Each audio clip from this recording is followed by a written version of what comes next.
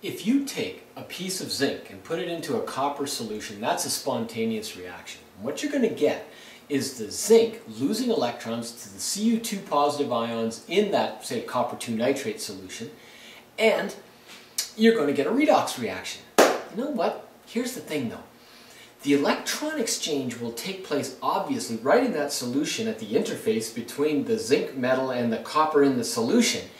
And you and I won't be able to trap the electron flow that goes from the zinc to the copper ions to be able to use that electron flow for useful work. But if you actually separate the zinc metal from the copper solution, but find a way to connect them and make them touch without touching, then you're going to be able to intercept that electron flow, and baby, we're going to make a dry cell. That's going to be a battery. That's going to be electricity.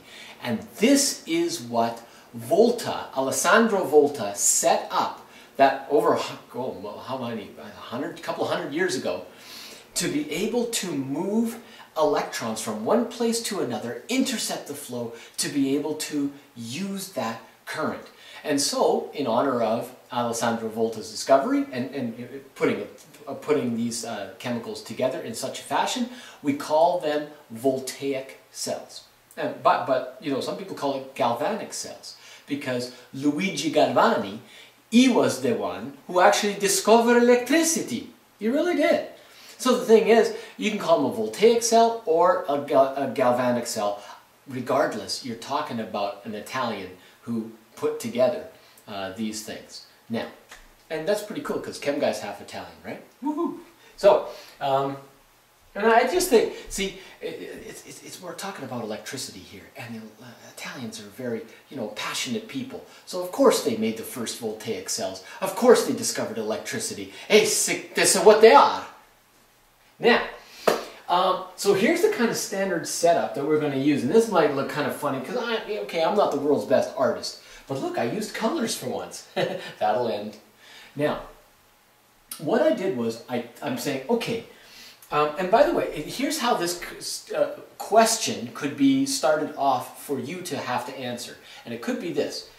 This is a line called cell notation, and you could be given this, and then you could be asked with this cell notation, write, devise, draw, set up a voltaic cell that corresponds to this cell notation. Now, cell notation is written where the anodes are on the left and the cathodes are on the right. What do those terms mean? We'll get to that in a second. But what it really means is this. If somebody gives you two different types of metals and their solutions and says, set up a spontaneous cell, well, that's actually, and by the way, it's going to be spontaneous when you have two different chemicals to react together. Because what you're going to get is, you're going to get something is going to give electrons to something else. One is going to be the oxidizing agent, one's going to be the reducing agent. So now, how do you do that on the chart if you're not giving cell notation perhaps, and just you need to find out who's undergoing oxidation or reduction? Well, what you do is, you just take your list of chemicals here, right? I always just take the cell notation chemicals and find the highest thing on the left and the lowest thing on the right. And in this case, the highest one on the left is the copper ion, and the lowest on the right is the zinc metal. What that means is this, that when you take, and this is what you do standard, this is a standard setup for a cell, draw two beakers, okay, and then draw two metals in those beakers with solutions in them, and connect the two metal pieces with a wire through a voltmeter. Now, this thing I'll explain in a second.